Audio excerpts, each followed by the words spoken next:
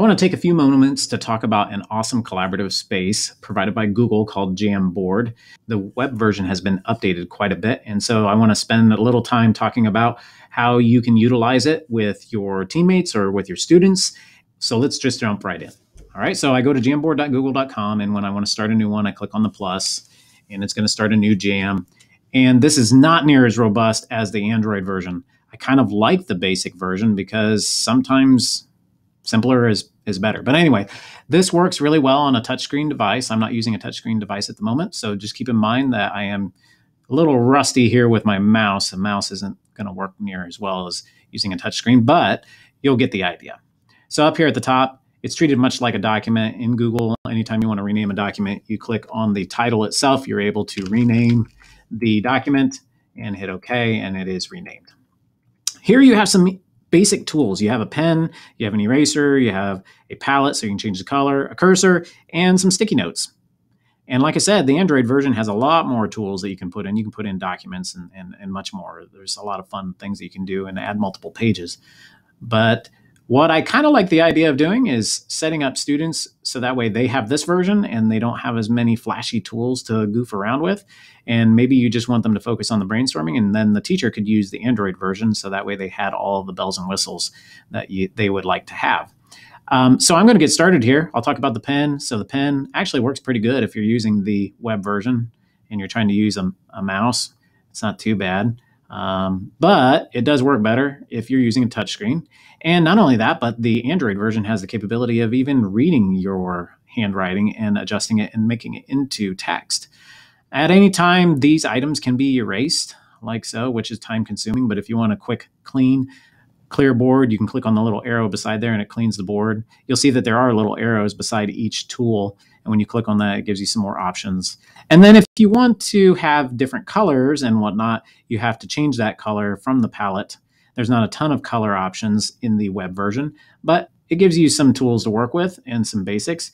So that way you have some pens to work with, you have some markers or paintbrush. This is a paintbrush, but really, to me, looks more like a highlighter. Works pretty well for a highlighter anyway. In the web version, you do not have the capability of moving drawings around, but you do have the capability of moving sticky notes and other objects that have been added. I am going to go ahead and show you the sticky note feature. I like this idea for brainstorming, so students could have different ideas if they're sorting different animals that they like. I don't know, I'm just jotting down some ideas. I hit save, and if I say, let's go, I'll just write some in here. Okay, so I have some different ideas, and you can take these and move them around however you would like, and the ideas could be connected together. Let me grab the eraser here, and what's nice is that if you do use the eraser, it does not move the text. All it does is do the drawing, and so that's all taken away. I could do a little sort here like so, break them apart, and then they could decide how they want to organize items. All right, so there's a nice little T-chart quickly made on the fly. So let's look at what else is available. If I click on the three dots here, the more actions, I call them the meatballs, then you're able to rename, add collaborators, download as a PDF, save it as an image, remove it, or have people connect by a jam code. You can do it a lot of different ways. I like to use the idea of using collaborators and just adding them directly. If you add your entire class, that could get a little hectic. You may want to just add a few people, and then a few people sit around a Chromebook or an iPad and work in the space while the rest of the students sit and give them ideas and work as a collaborative group. I'm going to go ahead and add a student so you get an idea. And we'll put my fake student in here, and you have the ability to make it that they can edit or just view. It's up to you however you want to do it. I'm not going to do this, but I will show you that you can also make these wide open, so that way if you wanted parents to join, or if you wanted teachers from other school districts to join, you could make it that anyone with a link could get to it without an email address involved. Just letting you know that that capability is available. I'm going to save this.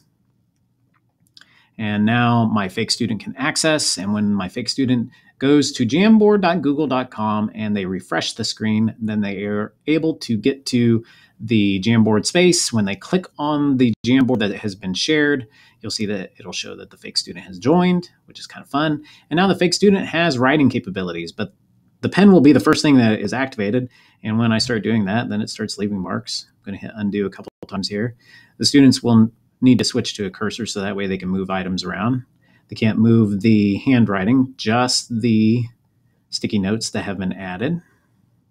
Not sure why cow was over here on my screen, but it's moved now. All right. So then the students could make adjustments to these. So if they wanted to make, let's say we sort these by mammals or not mammals, because yeah. Anyway, I'm going to change this, edit, and we'll make it that mammals are orange. And we'll change that again, save, and I'll put mammals over here. And let's change this to green. And as you can see, this is all changing on the teacher screen as well. And so anyone that is accessing it would see the same thing going on here. And so now I have cat and cow on one side, and I have snake and frog on the other side. And then some additional text could be added if they choose to do mammals. Oops. And then let's do, there we go. And then these items could be moved, and the students could make that decision too. They could add these items. They could put mammals and not mammals, however they want. And there we go. And so then these items are able to be sorted and organized however you wish, and the students have the ability to access that. Pretty fantastic. So when the teacher is done, then they have the ability to download. They could save it as an image or a PDF. It's up to however they want. They could send it out to the students, and then they'd have access to that workspace that they did as a class. Now, if a teacher wants to shut down the activities and go to add collaborators, they can kick students out at any time. Just make them view access or edit access. If I hit view, then the student can still see it, but at the same time, they won't be able to edit it. So the editing tools will eventually go away. So that way, the teacher can keep these items the way they want, and the students can still access it. So now when the students go to Jamboard and try and visit it, yes, they can still visit it, but they will not have the ability to move the item around. It'll say view only. Now that's interesting that the cow is appearing where it is.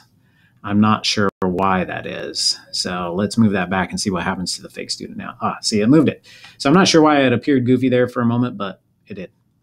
All right, so that's a little bit about Jamboard. I hope you enjoy it. I hope you come up with some really cool ideas. Like I said, this is just the web version. The Android version is so much more robust. But if you're looking for a great space for collaboration and planning and sorting ideas and generating ideas, jamboard.google.com is a great place to get started.